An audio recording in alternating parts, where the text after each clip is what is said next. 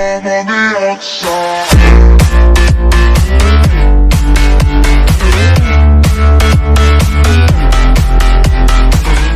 What's going on, guys?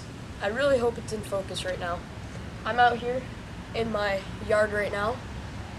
Today, I'm going to be riding around my neighborhood, and I'm going to try to find a few fence lizards, aka blue belly lizards, to show you guys how to tell the difference between a male and a female. So yeah, let's get right into it. What's going on, guys? I have literally spent all day, trying to catch 2 fence lizards. Now, it usually doesn't take this long, but for whatever reason, I got unlucky and jinxed it, and it took me all day. Here we have a female and a male Great Basin fence lizards. These two are probably a pair. We found them in the same area in my neighborhood. I believe this one may be gravid, which means pregnant, but I'm not 100% sure, so we're going to be extra careful with her. This one's the male, this one's the female. Now, I'm going to show you guys how to easily tell the difference between them. They're fairly calm now.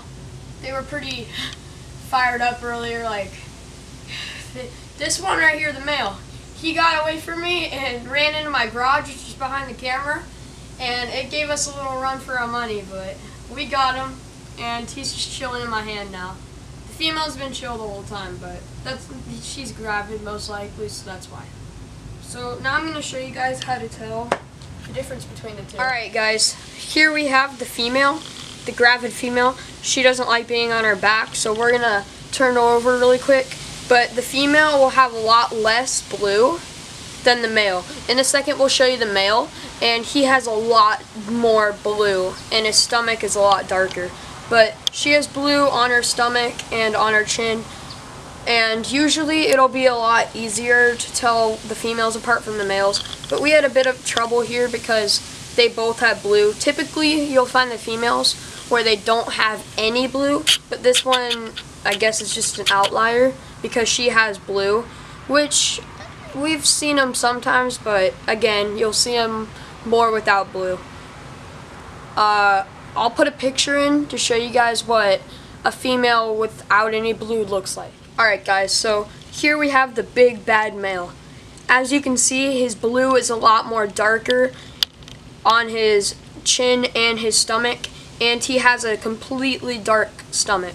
Typically, you will find males like this. Like, this is a typical male, unlike the female, which was the outlier.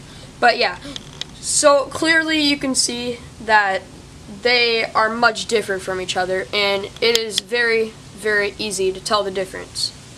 Alright guys, so this pair has been very cooperative in the filming of this video, so we're going to do the right thing and release them right back where we found them.